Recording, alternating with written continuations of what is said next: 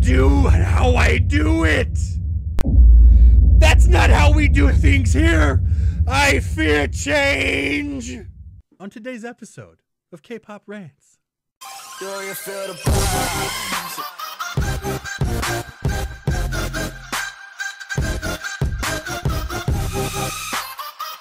What's up, everybody? Big Will, K-Pop for life. That's kind of weird. That's my left hand. I don't like it. What's up, everybody? Big Will, K-Pop for life, coming back at ya.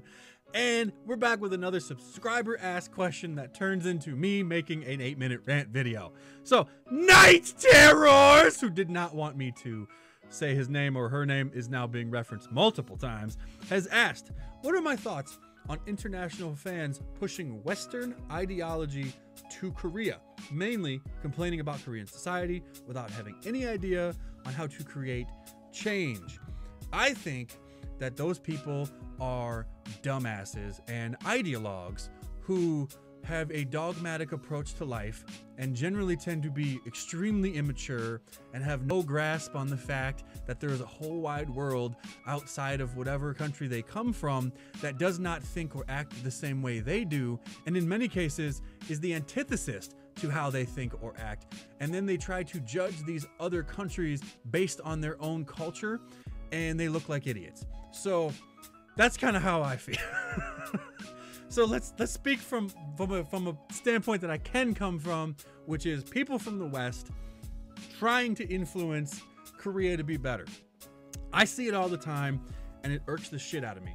And they do it here too, right? They're always attempting to sort of push all these social changes on everything, and it's always very agenda driven. It's never allowed to be something that's done organically, and they sort of enforce this sort of obnoxious cattle-like groupthink through Twitter mobs and, you know, mainstream media, you know, pushing whatever ideology they want to push, whether it be on the left or the right.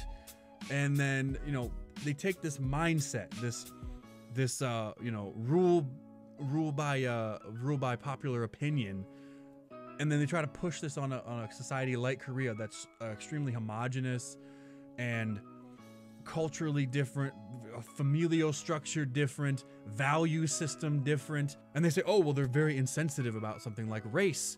It's like, well, 98% of their population is Korean, and they don't have to deal with it like we do here in the West. Like here, there's every race on the planet. I work with people from like 55 different countries. Like, I'm around it all the time. I'm used to it.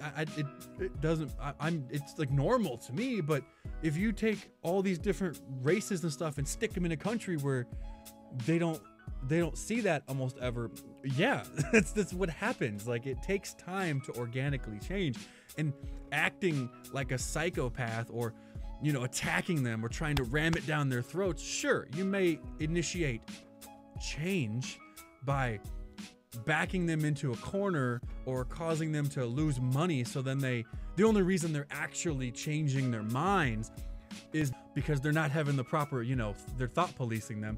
And then, I mean, the like homosexuality in Korea is still, I mean, it's viewed way differently there than it is here.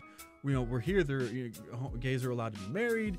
I mean, they pretty much have the same rights as everybody else. Yes, it's, you know, it's not perfect yet, but I mean, compared to places like, you know, Saudi Arabia or Iran, it's a lot better.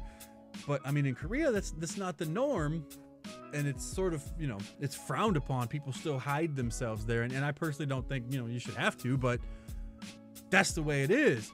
So you can't just all of a sudden, But oh, I enjoy K-pop. Let me push my beliefs on an entire country. How dare you?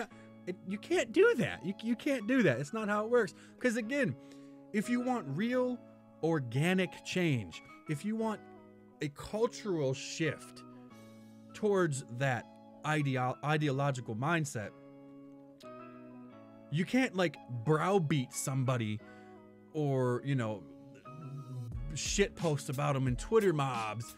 You're not going to get real change. You're either going to get somebody that says fuck off, or you're going to get somebody that basically will in public say one thing and then believe an entirely different thing. And then that's not real. That's pandering. That's all you're gonna get. I mean, it can be. The list goes on and on. Those are just the two biggest ones that you always sort of hear about on YouTube. I don't know. I'm curious what your guys' thoughts are. I mean, these last couple of freaking questions have gotten me into like a slightly political realms, but it's not really intended to be like that because I'm kind of a centrist. But you know, what are your guys' thoughts on this? Do you think that international influences and international fans have any right to sort of try to dictate the cultural norms and standards of Korea or any country for that matter?